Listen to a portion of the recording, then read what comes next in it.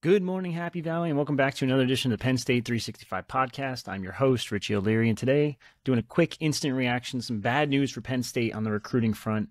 2025 Florida safety slash athlete slash cornerback, whatever you want to call him. Antonio Branch Jr. has decommitted from Penn State following a visit to Colorado last weekend and has flipped his commitment to the Buffaloes.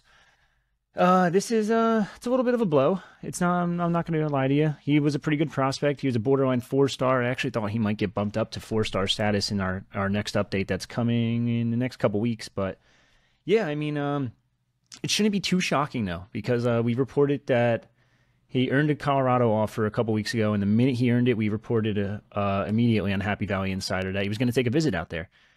And we all know James Franklin's rule when it comes to visits for at least committed prospects. If you're already committed, you can't go on any other visits. It's simple as that. Now, that rule kind of changes a little bit when it comes to the higher-ranked kids, like Alvin Henderson, for example, former Penn State commit, ended up committing to Auburn and flipping, but visited Auburn while committed to Penn State. That's a kid that you can't really afford to lose. So you kind of let like the higher-ranked kids do that. But in terms of Antonio Branch, it's another DB. They're pretty solid at DB at safety right now. I mean, I know they want another one, and we'll talk about a couple names that could pop up and fill that void from Antonio Branch being gone. But Braswell Thomas is a damn good safety out of New Jersey that's already committed back in late June, and I know he's injured right now in his high school season. He's missing his entire senior season in high school, but he's a damn good prospect in his own right. He's a 4-star. He's a top-ranked kid. Technically an athlete, plays wide receiver and DB for his high school team, or used to. So it's going to be interesting to see kind of where they go with this. It's still a solid recruiting class. It's not a top 10 class that a lot of guys want, but it's a top 15 right now. It's actually number 13 currently. When the rankings updates come out, I think you'll see some guys drop, but I also think you'll see some guys rise. So it's probably going to stick around that top 15 range for the next update. And then the final update before signing day, I think you'll end up finishing as a top 20 class.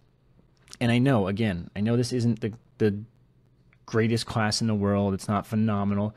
But I think there's a lot of good pieces in there. You have some good running backs and Tyke Hayes and Jabri Coleman.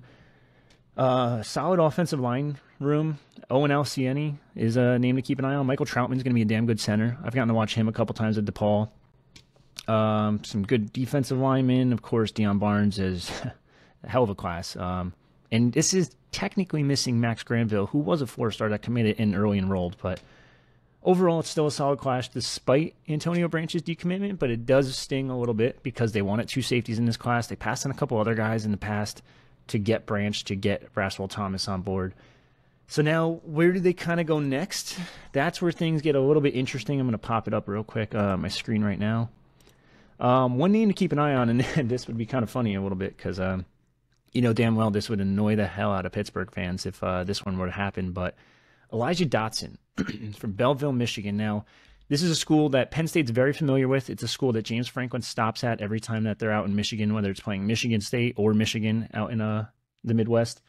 But it's also the same school as Jamari Budden, sorry. If you remember him. He's been committed to Pittsburgh since May, so it's going to take a little bit. I'm just taking a quick glance at his offer list. So Penn State did offer him. He did go to campus twice. He wasn't a take at the time. Now, I know he's listed as a cornerback, but 6'2", 175 screams safety to me. You watch his tape. He has future safety skills. Now, you can get away with playing cornerback at that size. Don't get me wrong. But I just really think he slots better at that safety spot. Guy that's been to campus for a game day visit, been to campus for a spring visit, and then things kind of tailed off because they were doing well with other safety prospects. So, yeah, man, it's a mouthful, but that is one to keep an eye on. The other name I'm going to pop up right now, not ranked technically, or no, I shouldn't say technically, not ranked yet. Will be ranked in our newest update coming out soon. Is Grant Grayton, safety prospect, Big Ten committed to Minnesota back in late July following an immediate offer. Doesn't have a ton of offers, not the sexiest name out there, but he is from a school that Penn State is very familiar with in good counsel. We know Landon Tegwell, who's been pretty popular lately on Twitter.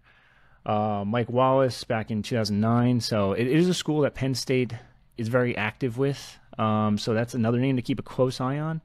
Other than those two at the moment, though, that's really it. This just happened today. We did expect it to happen eventually, because like I said, once you visit, once you are committed, you cannot visit other schools. It's like the best way to compare it basically is it's like having a girlfriend and being like, hey, I'm still going to go on dates and just see what else is out there. That's just not how it works, especially with a school like Penn State where they're only going to take a limited amount of kids. They want you to remain committed. They want you to be solidly committed.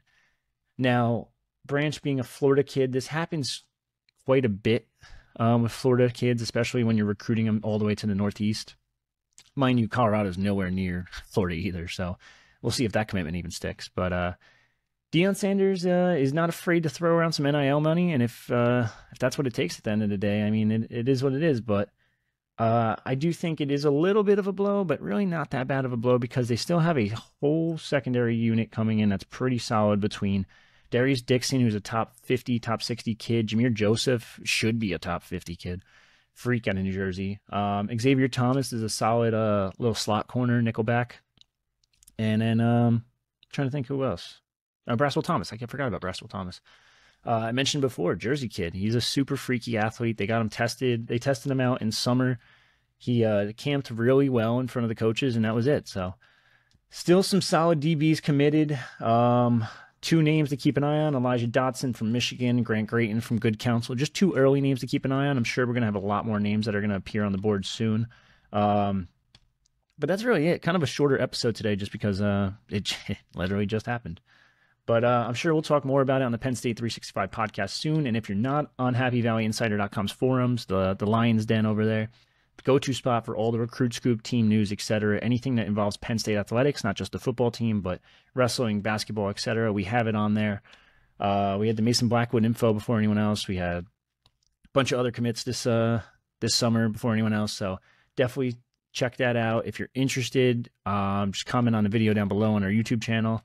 Shoot me a DM on Twitter at Penn State Rivals or on Instagram, and I'll send you a promo code for a free month. So definitely check it out. But yeah, that's really all we got right now. Just a quick little instant reaction to Antonio Branch, not decommitment, flip to Colorado, and kind of who they're going to look at next. So stay tuned for another episode of the Penn State 365 podcast. Signing off.